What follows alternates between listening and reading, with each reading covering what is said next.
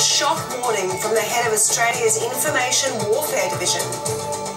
The officer in this case has simply forgotten to send an email, and it's as simple as that.